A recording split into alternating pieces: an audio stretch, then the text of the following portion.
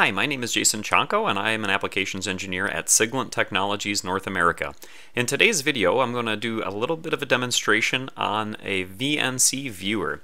So for those of you that aren't aware, a lot of our instrumentation have the ability to be controlled remotely using a LAN connection, and you can very easily just type in the IP address in a web browser, your favorite web browser, Google Chrome or what have you, and here I've connected to one of our oscilloscopes. This is an SDS6000 series, so I just typed in the IP address that comes up with the welcome page, and then we can go to instrument control. This is really helpful. It allows us to turn on and off the instrument. We can do full control over all of the different features and all of the things that we have available on the touch screen. We can all control that remotely. But it is slightly limited because we can't really adjust the window size or anything like that, and we can only show one thing at a time.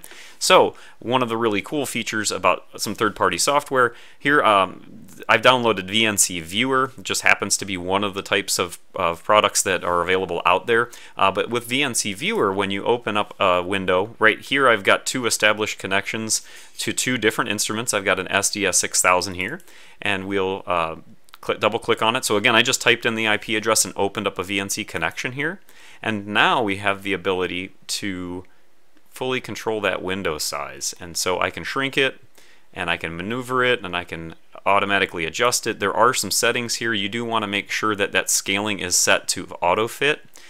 So I'm going to just move this over here, and then I'm going to open up another instrument to show you what it's like to have more than one instrument open. So this is an SDG7000 series.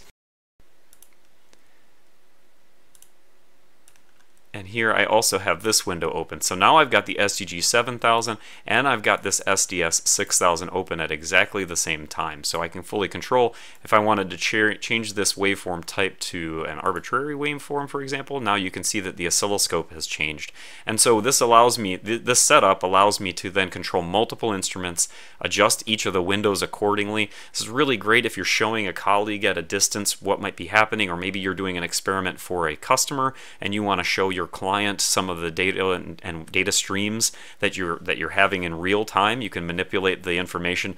Customer could tell you exactly what they're changing, or you can make changes to the oscilloscope to view different objects and then again just show them directly in real time. So it can be really helpful. One of the disadvantages of the VNC Viewer is you can't just take a screenshot of what's being displayed. These are actually terminal views for each of these instruments, so they're not actually located on the desktop, so to speak. But you can use the Windows Snip and Sketch and other utilities to be able to take quick pictures of this. So I just opened up Snip and Sketch. If you type in Snip in your search bar on a Windows operating system, you should be able to find that.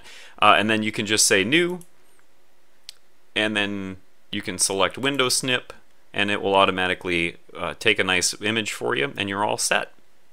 So I hope you found the VNC Viewer helpful. If you have any additional questions, please contact your local SIGLENT office. Thank you and have a great day.